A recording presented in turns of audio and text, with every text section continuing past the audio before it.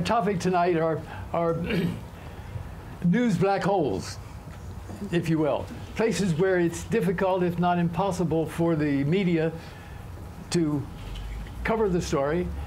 Why this is so? What can be done to get around these obstacles? What are the dangers of not being there? And what, you know, the plus and minuses of such things as citizen journalism. But to sort of set the stage first, perhaps we can look at a few areas where there is an acute problem.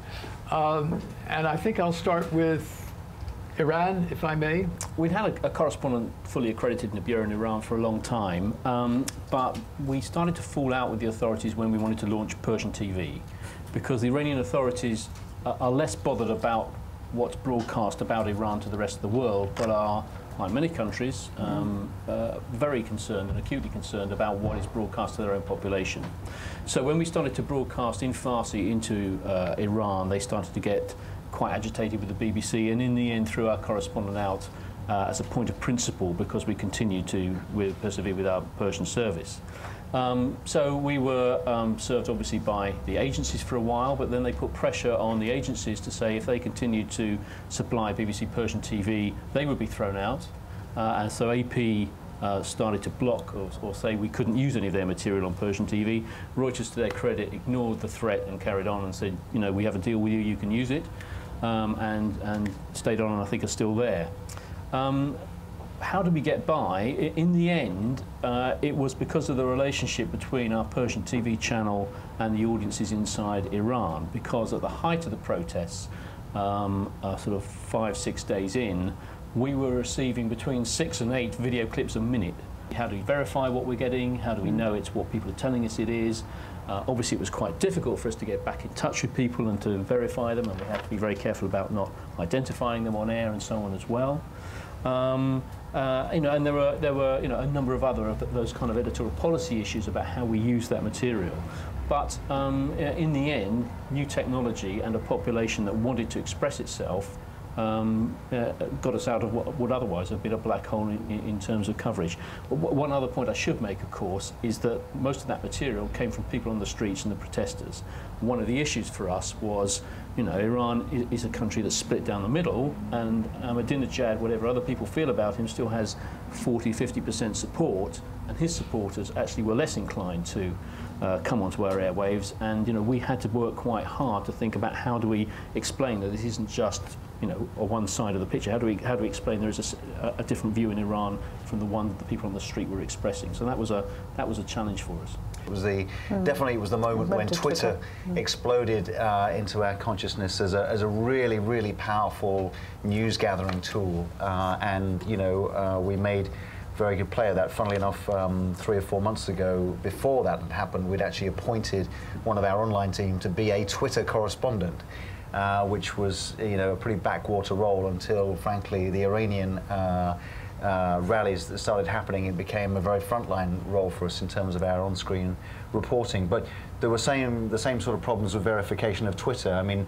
for example, we felt there were several good Twitterers who we'd been tracking, who we felt pretty sure were making real and up-to-date contributions about what was going on, you know, on the streets of Tehran. But then as it started to explode as a phenomenon, we found more and more people coming in and joining and posting who we were less sure about. I mean, we tracked one Turanian Twitterer down to Streatham, for example, and where apparently things were getting pretty bad. So there were issues like that, and we found we had to weed certain people out. We did a lot of digging back on people. You know, we had 5 or 6 in the end, people who we really trusted, and we gave prominence to them. Were we absolutely sure? No, we're not, actually. You know, unless someone can chase an IP address down to wherever, you know, internet cafe, you know, it's quite hard to do. What's very interesting is that, you know, you get new technologies which do open up extraordinary new things, but the problems remain, the fundamental principles remain absolutely the same. How do you know that this is a true story? How do you know that it's, and governments are as good, I mean, I think we've seen there's always a kind of technological utopianism at the beginning of a technology in which people believe that the technological breakthrough you've just had is on the side of democracy and the people and, you know, love and rock and roll and good things. And then you find that, in fact, that technology, even though as I get older, I think I'm more of a technological determinist, actually. And, you know, this is an incredible, technologically driven revolution we're living through. But, you know, governments learn too. They're not stupid. It isn't just the people who take things over. Groups learn too. And so the issues of how you know that what you are, it seems to be the two really big problems are as it were, the classic problem of balance. And the example that comes to mind is again Tibet, because that was you know, the BBC was absolutely swamped with anti-Han Chinese stuff.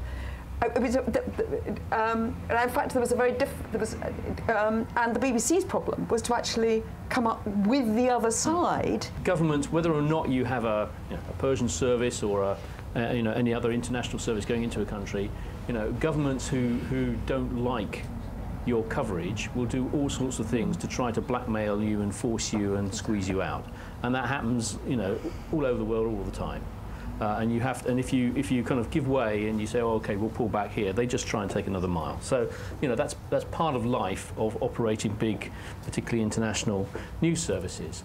And I would say, and actually, I think most people in the BBC newsrooms and on the news desk would say that the advantages of having the Persian service and the direct relationship with people inside Iran that it has developed, and the information and intelligence and understanding that we have gathered and harvested, if you like, as a consequence of that, you know, far outweighs the disadvantage of temporarily being without a correspondent. And, you know, these are hard trade-offs, and, you know, in the end, I just think if you, you know, I mean, I don't know if there's anyone here from AP, and I don't particularly want to single them out, but I think if you give way to, you know, authoritarian regimes in the long term, it doesn't do any good.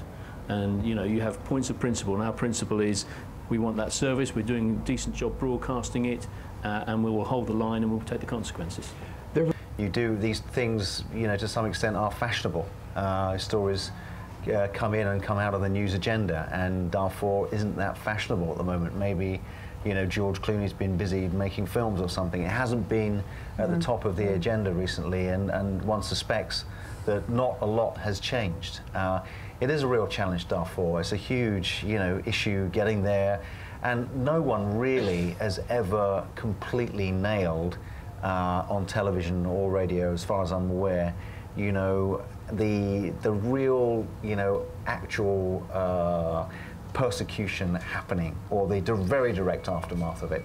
And as a consequence, you find yourself as a news organisation always chasing the story and never feeling satisfied that you've got to the bottom of what's going on there.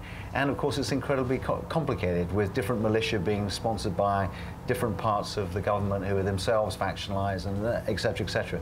So, you know, I believe it is important when we in the media, you know, do our part to put these issues right at the very top of the news agenda, that we do revisit them, and we don't just sort of consign them to being yesterday's or last year's news story. We do have a responsibility to follow up.